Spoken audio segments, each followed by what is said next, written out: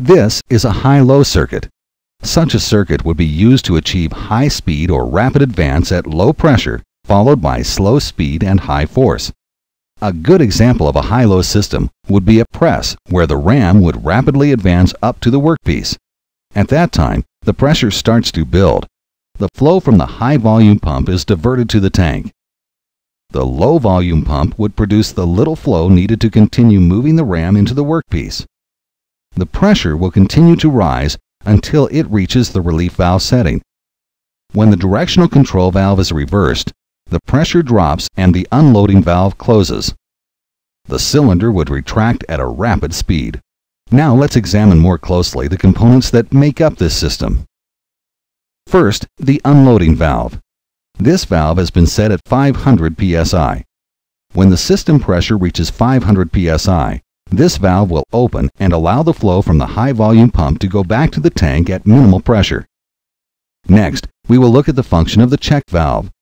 When the system pressure is less than the unloading valve setting, flow from the high-volume pump flows through the check valve to combine with the flow from the low-volume pump. After the unloading valve opens, this check valve closes so that the flow from the low-volume pump won't flow to the unloading valve. Now, let's take a look at the high-low pump group. This is a double pump.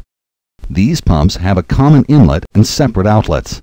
During low-pressure rapid advance, both pump flows are combined. When the unloading valve opens, the large pump's flow returns to the tank, and the small pump's flow is used to do the work. Finally, we will look at the system pressure relief valve. This valve limits the maximum system pressure.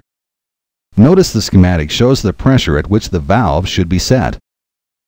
Now, watch as these components work.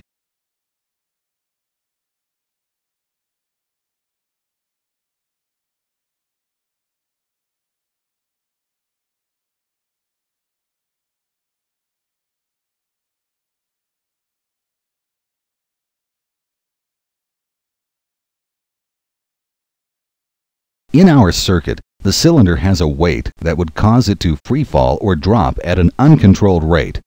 A counterbalance valve is placed in the rod end port of the cylinder to apply back pressure. The back pressure is the result of the load trying to force the fluid out of the cylinder and through the counterbalance valve, which is closed. The counterbalance valve has to be set slightly above the load-induced pressure. When shifted, the directional control valve applies pressure on the cylinder piston. This, in turn, increases the back pressure, causing the counterbalance valve to open, allowing the cylinder to lower the load at a controlled rate.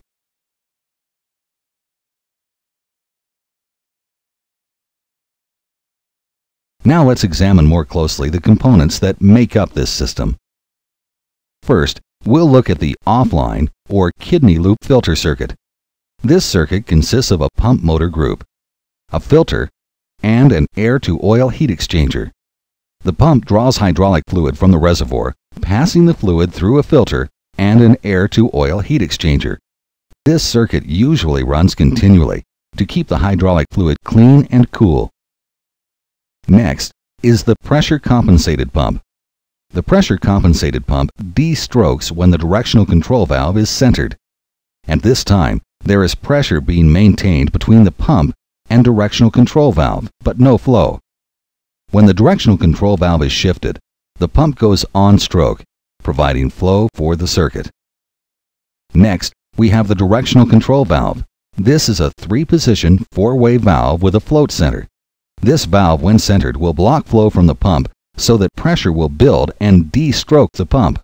Both work ports are routed back to the tank, so there is no pressure in the work port lines, except between the rod end of the cylinder and the counterbalance valve. Now, we look at the counterbalance valve. The counterbalance valve maintains back pressure on the rod side of the cylinder so that the cylinder brings the load down at a controlled rate of speed.